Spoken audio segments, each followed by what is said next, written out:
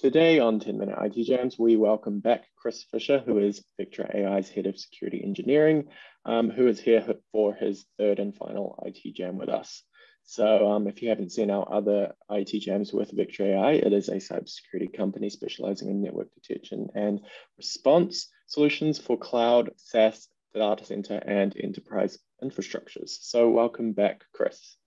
Thanks for having me. It's good to be back. Cool. So we'll get straight into it. So we're talking a lot about ransomware attacks, which is obviously a very hot topic right now, and especially ransomware attacks on critical infrastructures. So one of the most glaring examples recently has been the recent cyber attack on the Waikato District Health Board, which basically brought the Waikato hospital to its knees last week. So what's up with this increase in ransomware instances, and why is it happening now? Yeah, look, it's a really interesting question, and I think we're sitting in some really interesting times at the moment. First of all, I think the attackers are just proving that, like, categorically, they don't have any morality whatsoever. We've seen, going after district health boards, in New Zealand. We've seen similar things in Ireland, in the last couple of weeks as well. It's at a time where we need this infrastructure the most, and they're so callous about the approach that they're taking. They just don't seem to care. And if I look at it, go more broadly, we've seen the things with the Colonial pipeline where we've had, and we all know what the US is like when it comes to their oil and gas and being able to get that. And it was almost the toilet paper incident all over again with fuel in the US. And I think we're just seeing not just a ramp up. I talk to a lot of businesses across Australia, across New Zealand, across Asia Pacific and Japan, and there's just been a massive step up in ransomware probably in the last 3 to 6 months. And if we take a step back and look at the approach that they're taking, we've seen this almost platform as a service for ransomware being sold off, and then you have these affiliates that are going after targets. And we've seen things like cyber insurance policies that have allowed organizations to be able to pay those ransoms in order to be able to get themselves out of a particularly bad bind. And I think if you look at that from the attacker's motivation, it means that there's financial gain to be had. And some of these ransoms are fairly sizable. And some of the infrastructure that we're talking about, especially in that critical infrastructure world, doing things like backup and recovery and restore takes a huge amount of time. So sometimes that is the most cost-effective option to be able to move forward. And you've seen some of the insurers that do this, and I think we're starting to see a bit of a change on the insurance front anyway from that perspective. So we've had this motivation from an attacker's perspective. There's financial gain to be had. We've had this services-led area that's being able to provide the mechanisms for ransomware, and they're flexible in the way that they go about these attacks. And I think they're looking at potentially vulnerable targets. We've seen, people like the Conti Group going for infrastructure that doesn't necessarily have EDR tools on board. And if we look at critical infrastructure, there is always a challenge. It doesn't matter whether it's medical, whether it's oil and gas, manufacturing. There's always been this challenge in the IT side of OT that there's strict controls that they're allowed to have on those particular IT pieces of infrastructure, because there's got to be a level of uptime or reliance that can be provided for the technology that's running those things. And if we look at things like the gas pipeline and some of the other incidents, you've only got to go back 12 months. And I think if you have a look at OT infrastructure attacks, quite a lot of them have revolved around manufacturing, energy sectors and other places. And you see that, they're able to get in, they're able to move through. The mechanisms to get in haven't changed. It's still generally some form of phishing, or it's an embedded macro somewhere that causes a lot of the problems. And it's just been moving through at pace. And I think it's just a sheer scale as to why we're seeing a lot of this come through, but also the impact that you see from critical infrastructure. I believe that a lot of organizations are struggling with ransomware. It's just not as heavily publicized as when it does come to critical infrastructure, because the impact is enormous. And if we have a look at some of the other examples that we've seen, in the Waikato Health District, obviously an awful circumstance to be in for any of the patients that needed care there. And that was a particularly bad incident. But if you have a look at some of the other ones where you see like the Colonial pipeline, that happened in the IT environment. It didn't actually happen in the OT environment. And the decision gets made that because I've lost control of my OT environment, if something were to go wrong, I don't necessarily have the ability to turn it off and to remediate it if we did have like a blockage in the pipeline and we saw pressure increase, etc., and we see this across different areas. So they tend to take that decision to shut it down because it's the least risk way to be able to do this, and the least risk view from the business to say, let's make that decision, let's shut this down in order for us to be able to clean it up. So we see it now, and I think it's just the broad impact that we're having, just the sheer scale and volume of the, what's happening from a ransomware perspective that's causing a lot of these problems. And if, we just go back in history, we've seen that it's the same thing repeating itself. And, they are going for different, more vulnerable targets, and they don't seem to care.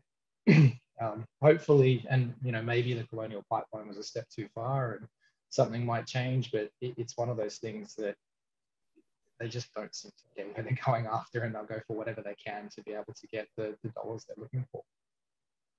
Yeah, absolutely. You mentioned a couple of times the IT and OT environments. Just wondering if you could kind of explain what the difference is between those two, kind of go back to basics, and from a ransomware cyber threat perspective. Yeah, absolutely. And I think anyone who works in an OT environment is well aware of the different layers that you have. But for everyone else, when you look at these particular environments, you'll have, it could be a valve, it could be a robot, it could be something that is controlling something that is very physical. And in those environments, we call those operational environments. And they have specific communication protocols that they use. And some of those communication protocols that traditionally legacy. And you have to be very specific to understand what they actually mean when it comes to the impact of that particular device or plan or whatever it happens to be. But quite a lot of times you have, so that's that OT side, and that's really about the physical piece where you can make those changes, and it can change what happens at a production line, it can change what happens in an oil gas line, it's turning turbines up and down in power stations and that sort of view. It's also the medical equipment you tend to see, the machine that you're hooked up to that gives you your heart rate monitor as an example of an OT environment. Now, sitting back from these, in order for us to be able to interact with them, we still use IT infrastructure. There's still Windows and Linux machines that are running in there, and we still use the same protocols to be able to access those machines and do our day-to-day work. And then typically outside of that OT environment, you then have your traditional corporate environment. Now, a lot of organizations try to keep these very separate, but we've seen trends recently with IoT, with some of the management infrastructures that are basically drilling further and further into these OT environments. So we're seeing that there's a convergence of IT and OT. And I like to call it the forgotten IT and OT, because everyone focuses really down at that low level, the engineering level environment, which is looking at the things like the PLC devices. It's looking at the controllers that somebody would interface with in order to be able to make those changes, and looking for the communication between those two. But I think we tend to miss the upstream portion of that, which is we still have a Windows device in there. Now, when we think about a lot of these infrastructures, the life cycle of them is not like your laptop that you would have at home. We think about these in terms of 5 to 10, 15, and 20 years. And I know some of the industries that I've worked with in the past, when they look at, say, like a mining site, that's a 50-year asset.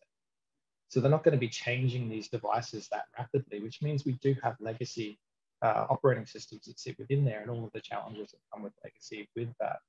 So we tend to see that some of these environments can be more susceptible to attacks that maybe not necessarily make it into the corporate environment. But also we see that if the corporate environment is struggling, sometimes that OT environment, you start to lose a little bit of trust, because there's that what if scenario that comes into it, and the ramifications are far too huge. Right, yeah. And kind of, so just to wrap it up, we've obviously talked about what the problems are, but what advice would you give to both public and private sectors to get ahead of these issues, to kind of stem the flow of this kind of rise in ransomware? Yeah, and it's an interesting area to be in, and I do get a bit of a unique position with where I sit, and I look at the type of malware that we're seeing that's coming into this, and it's not the Stuxnets of the world. It's not the stuff that's going into this traditional OT environment. And if I look at, if I'd say it's more about safety when we come to these particular environments, and I look at safety in a number of different ways that I think from cybersecurity and safety, we need to work very closely together. And if we think of OT environments, there's a lot of times that assets might not truly be understood as to where they are and what they do in those environments, because there's quite a lot of managed services that run in there, and it's just part of the contracts that get built into this. So I think first and foremost, understanding the assets you have and that asset management is critically important. I think the next piece to that is then understanding the change control process that goes on in there. So, if we look at authorized changes, unauthorized changes in the event that we need to be able to do things, it's being able to match up with the assets, what that means from an operational perspective. And that's really the third thing, is understanding the operational side of that environment.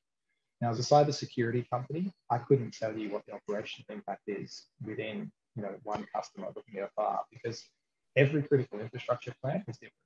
Every hospital is different.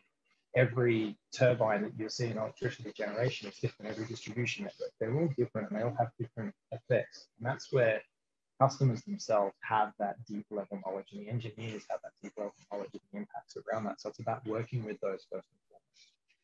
Once we have the operational, the asset side, and the change management side, this is really where we can start focusing on the cybersecurity. And when we look at cybersecurity and we look at the confines that we have to work in that area, this is really where you can have non-intrusive network tools that are incredibly good at detection, and they can help identify when an attacker has moved in. So if we do start to see ransomware inside those environments, you can move at great speed in order to be able to stop that from happening, in the event that you might not be able to put the latest endpoint technology on some of those systems, or you might not be able to place things in line because of what the impact could be to the operational side of that business. And this is really where I see cyber and safety coming together in that critical infrastructure layer, and working hand in hand, and being able to help the large amounts of IT that sit in those OT environments to make sure that we cover this. And then having that OT expertise underneath of the particular site, the assets that exist in there, and there's a lot of technologies that will help do asset management classification, and really pulling all of that together in a way that you now have an understanding of, if this were to occur, we now understand all the downstream impacts, all the assets that are impacted, and what the change management process and response and remediation process needs to be from there. Perfect, cool. Thanks, Chris. Well, that brings us to the end of today's IT Jam. Thanks so much for your time today, Chris. Thank you very much, Nick. Have a great day.